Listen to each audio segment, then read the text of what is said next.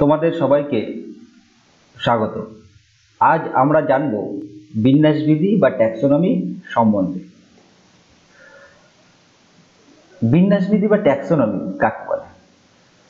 মানুষ যবে থেকে কথা বলতে শিখেছে এখনো পর্যন্ত মানুষ যা যা শনাক্ত করতে পেরেছে তার প্রত্যেকটিরই নামকরণ করেছে। অর্থাৎ এই শনাক্তকরণ এবং নামকরণ থেকেই ট্যাক্সোনমির শুরু। সুইডিশ বিজ্ঞানী অগাস্টিন ইদা ক্যান্ডল সর্বপ্রথম থিওরিস এলিমেন্টায়ার দি লা বটানিক নামক পুস্তকে ট্যাক্সোনমি শব্দটি ব্যবহার করেন। ট্যাক্সোনমি দুটি গ্রিক শব্দ নিয়ে গঠিত, ট্যাক্সিস এবং নোমোস।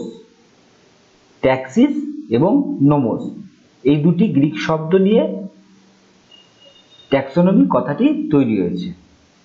ট্যাক্সিস শব্দের অর্থ বিন্যাস এবং নোমোস শব্দের অর্থ বিধি বা নিয়ম। তাই ট্যাক্সোনমি শব্দের পুরো অর্থ হলো বিন্যাস বিধি। ট্যাক্সোনমির সংজ্ঞা কি আছে? জীববিজ্ঞানের যে শাখায় জীবের নামকরণ, শনাক্তকরণ ও শ্রেণীবিন্যাস পদ্ধতি আলোচনা করা হয় তাকে ট্যাক্সোনমি বা বিন্যাসবিধি বলে। ট্যাক্সোনমির উপাদান। ট্যাক্সোনমির মূল প্রতিপাদ্য বিষয়বস্তুগুলি হলো: এক, শনাক্তকরণ, নামকরণ, শ্রেণীবিন্যাস। শনাক্তকরণ বা আইডেন্টিফিকেশন। আমরা কোনটা মাছ, কোনটা পাখি খুব সহজে চিনতে পারি। কি করে চিনি? মাছের গঠন দেখে। মাছের গায়ে আঁশ আছে, পাখনা আছে। একটা পাখি, তার পালক আছে, ডানা আছে, চঞ্চু আছে। এইগুলো দেখে আমরা খুব সহজেই বুঝতে পারি কোনটা পাখি বা কোনটা মাছ। যাই হোক না কেন, এগুলো আমরা সহজেই বুঝতে পারি। কি দেখে বুঝতে পারলাম? তার কিছু বৈশিষ্ট্য, বিশেষ কিছু বৈশিষ্ট্যের মাধ্যমে আমরা কোনো জীবকে খুব সহজেই চিনতে পারি। অর্থাৎ এই বিশেষ বৈশিষ্ট্যের দ্বারা জীবদের পৃথক করার পদ্ধতি হলো শনাক্তকরণ। কোনো উদ্ভিদ বা প্রাণীর সঠিক বর্ণনা করা এবং বর্ণনার ভিত্তিতে জীবটিকে শনাক্ত করা হলো ট্যাক্সোনমির প্রাথমিক কাজ। তাহলে শনাক্তকরণ বা আইডেন্টিফিকেশনের সংজ্ঞাটা কি হবে? বিশেষ বৈশিষ্ট্যের দ্বারা কোনো জীবকে অন্যান্য জীবদের থেকে আলাদা করে চিনে নেওয়ার পদ্ধতিকে বলে শনাক্তকরণ বা আইডেন্টিফিকেশন।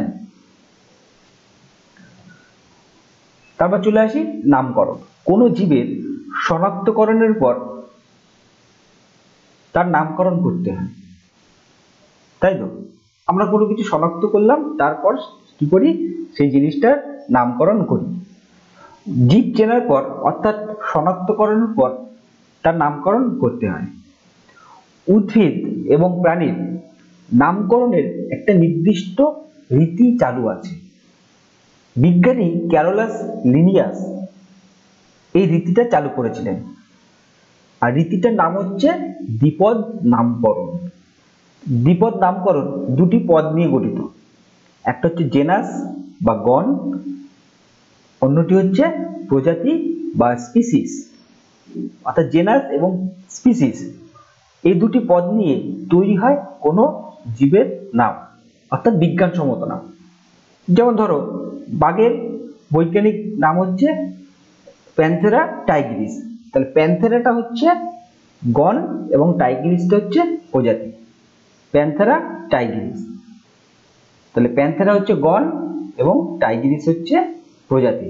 তাহলে নোমেনক্লেচার বা নামকরণের সংজ্ঞাটা আমরা কিভাবে দিতে পারি? গোষ্ঠীভুক্ত প্রত্যেক জীবকে পৃথক পৃথক নাম আরোপ করে আলাদা করে নেওয়ার পদ্ধতিকেই বলা হয় নামকরণ। শ্রেণীবিন্যাস বা ক্লাসিফিকেশন। কোনো জীবের শনাক্তকরণ এবং নামকরণের পর তাদের বিভিন্ন গোষ্ঠীতে ভাগ করা হয়। জীবদের বিভিন্ন গোষ্ঠীতে ভাগ করার পদ্ধতিকেই বলা হচ্ছে শ্রেণীবিন্যাস। তাহলে একটা জীবের বিভিন্ন ধরনের বৈশিষ্ট্য থাকতে পারে, আকৃতিগত প্রকৃতিগত বৈশিষ্ট্যগুলি থাকতে পারে, এদের মধ্যে কি মিল আছে কি অমিল আছে, এর উপর ভিত্তি করে জীবগুলিকে বিভিন্ন শ্রেণী, বর্গ, গোত্র এবং কোন প্রজাতি সেই গ্রুপে স্থাপন করা হয়। জীবের আকৃতিগত ও প্রকৃতিগত বিভিন্ন ধরনের বৈশিষ্ট্যগুলির পারস্পরিক সাদৃশ্য ও বৈশিষ্ট্যের উপর ভিত্তি করে তাদের বিভিন্ন গ্রুপ, শ্রেণী, বর্গ, গোত্র, গণ, প্রজাতি প্রভৃতি গ্রুপে স্থাপন করার পদ্ধতিকে বলা হয় শ্রেণীবিন্যাস। অর্থাৎ একটা জীবকে পেলে সেই জীবটা কোন বর্গের অন্তর্গত, কোন শ্রেণীর অন্তর্গত, কোন গোত্রের অন্তর্গত, কোন প্রজাতির, তাকে সেই সেই গ্রুপে ফেলে দিতে হবে। কি হিসেবে? তার বৈশিষ্ট্য যেমন পাবো সেই বৈশিষ্ট্যগুলি দেখে তাদের বিভিন্ন গ্রুপে ফেলে দিতে হবে। একেই বলা হয় শ্রেণীবিন্যাস। অর্থাৎ সংক্ষেপে যদি আমরা বলি, সমষ্টিবদ্ধ জীবকে গোষ্ঠীভুক্তকরণের পদ্ধতিকে বলা হয় শ্রেণীবিন্যাস। সিস্টেমেটিক্স, তোমাদের ক্লাস 11-এর সিলেবাসে ট্যাক্সোনমি এবং সিস্টেমেটিক্সের ডেফিনেশন করতে হবে। বিজ্ঞানী সিমসন এর মতে জীবের প্রকারভেদ ও বৈচিত্র্য এবং তাদের পারস্পরিক সম্পর্ক ও পার্থক্য নিরূপণ করার পদ্ধতিকে সিস্টেমেটিক্স বলা হয়। ট্যাক্সোনমি ও সিস্টেমেটিক্সের মধ্যে সম্পর্ক, এই শব্দ দুটির প্রয়োগ এবং অর্থ কি এই সম্পর্কে একটু মতপার্থক্য আছে। বিজ্ঞানী ম্যাসনের মতে এই শব্দ দুটির অর্থ সম্পূর্ণ ভিন্ন। তার মতে ট্যাক্সোনমি অর্থাৎ বিন্যাসবিধি বলতে কি বোঝানো হচ্ছে? নামকরণ ও শনাক্তকরণকে। এই দুটি হচ্ছে ট্যাক্সোনমির অন্তর্গত।